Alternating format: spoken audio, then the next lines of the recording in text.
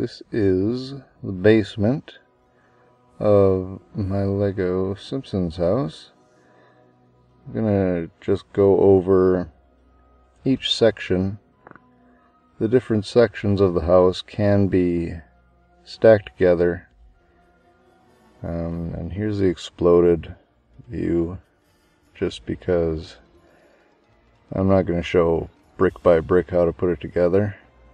The save file is down in the description, and you can download the Lego Digital Designer from the Lego website. It's a free program. And so if you want to look at this piece by piece, you can download the save file. Here is the yard. Underneath there's all this kind of scaffolding, which is just kind of to hold up the yard. I suppose if this were an actual Lego set you'd buy, maybe it would come with a box that you could actually put the basement into and have the yard supported up on top of it.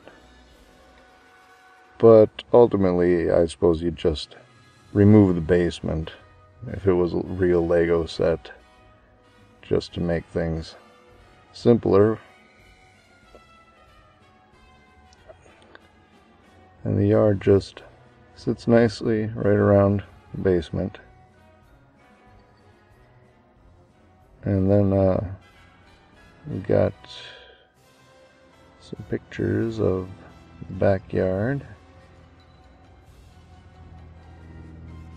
So here's the garage, and here's the first floor. The basement stairs, you see, I put in right next to the rumpus room. There are a couple episodes that suggest that the basement stairs are behind that doorway in the back hall. But if you absolutely have to have the basement coming in through the closet, well, I made a little Lego style secret hatchway in the front hall closet, so it is a basement entrance. It's not a stairway, it's a little ladder,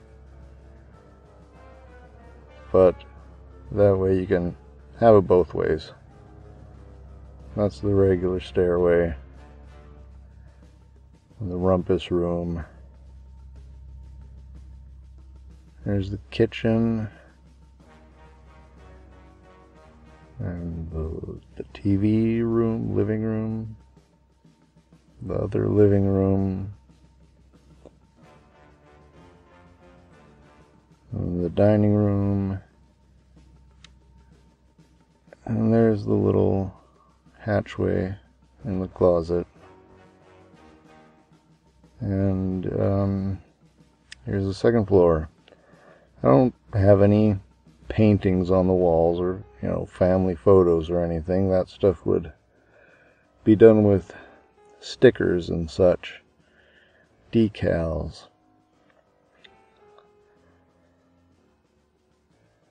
And of course there's some things that are just too small for me to put in Lego detail.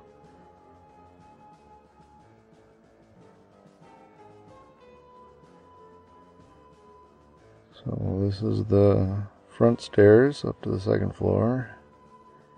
That's Maggie's room.